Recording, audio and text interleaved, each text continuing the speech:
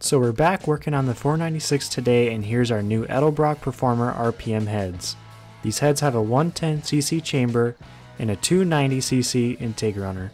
These are part of Edelbrock's out-of-the-box combo, so it comes with valves, valve springs, and retainers already installed.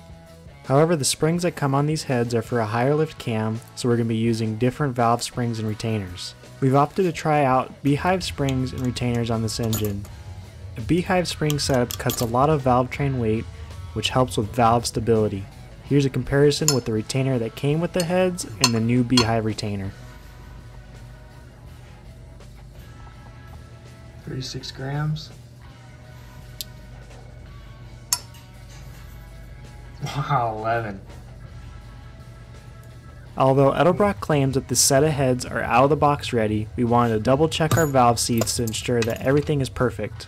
Upon further inspection, our machine shop noticed that the valve seats weren't perfect, so they were recut and checked by pulling vacuum in the intake runners. Another thing we wanted to fix are these steps in the intake runners. These steps were very aggressive and would disrupt the airflow going into the chambers. So before putting the valves back in, we cleaned up the intake runners and semi-polished the chambers. Here's a closer look at the step and the intake runner.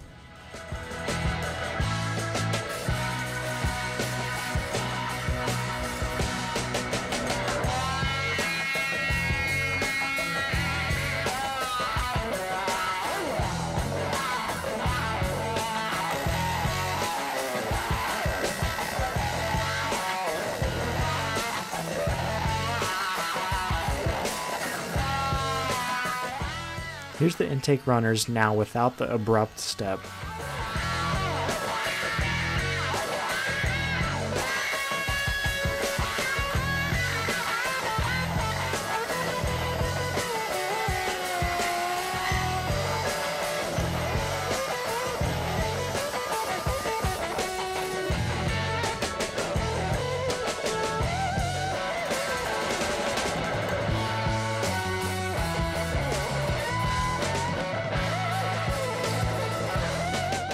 After being very patient, we got our freshly machined big block back from our local machine shop, Just Racing.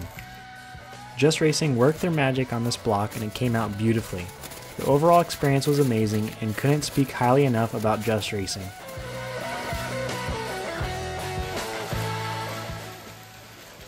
There it is.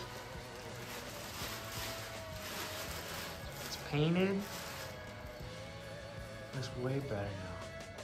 As far as the machine work goes, the main caps were cut and aligned bored. It was also bored out 60 over and plateau honed with the torque plate. It was also square decked to the top of the piston so we can have the proper amount of quench. The rings were also gapped and the rotating assembly balanced. Everything on the rotating assembly is balanced within half of a gram. The main and rod bearing clearances were checked and we had the new freeze plugs installed. It turns real nice. Oh, that's so easy. It's awesome. Here's the best thing you can get back from any machine shop.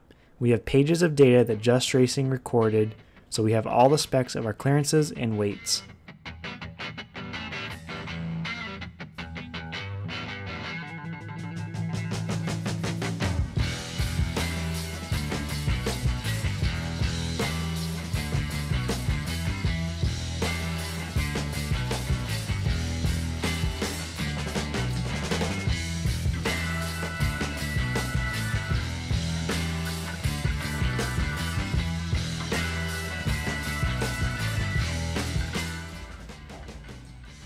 Here's our rods, what they weighed before,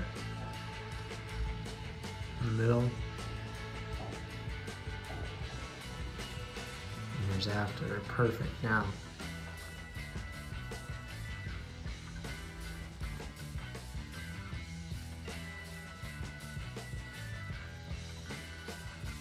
The next step is to clean out the bores so we can install the pistons and rods. In our stroker kit, it uses an Eagle crank paired up with the Scat I-beam rods and Wiseco pistons.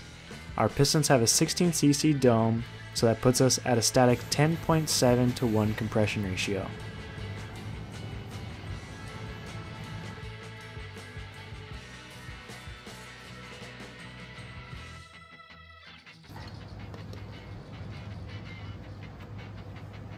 After getting our pistons in, we wanted to measure to see what pushrod length we needed to order.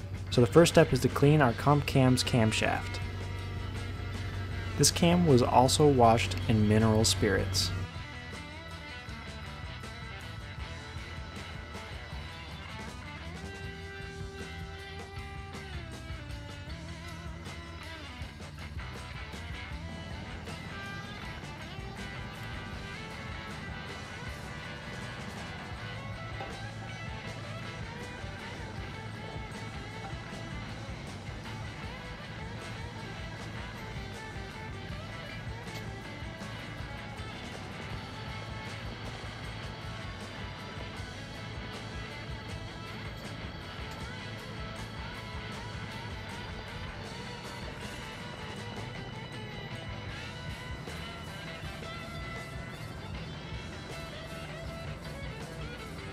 Manley makes a neat tool that allows you to measure pushrod lengths without using an adjustable rod.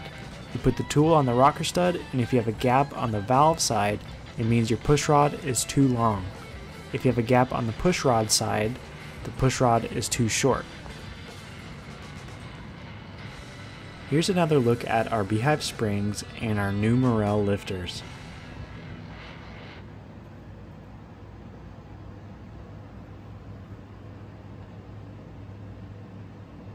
Thank you guys for watching, and if you don't want to miss out on the next episode, make sure you hit the subscribe button.